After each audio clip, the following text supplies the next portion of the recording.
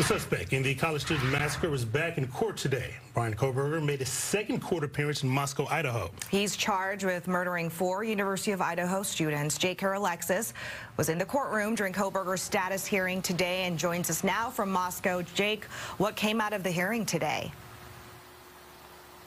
Hannah and Brian, today's hearing was pretty quick. It was around 10 minutes between the time Bryan Kohberger entered the courtroom and when he left. The biggest takeaway is that there will be a preliminary hearing here in Moscow on June 26th. The courtroom was crowded, but it was mostly filled with media. There were no family members of the victims there.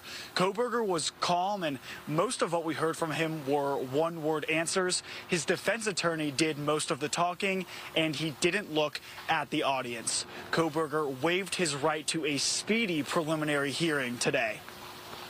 Then I will ask at this time, as to the 5 felony counts that were charged in the criminal complaint that was filed on December 29th of 2022, are you waiving your right to a speedy preliminary hearing and agreeing that that hearing can be held outside the 14-day period? Yes.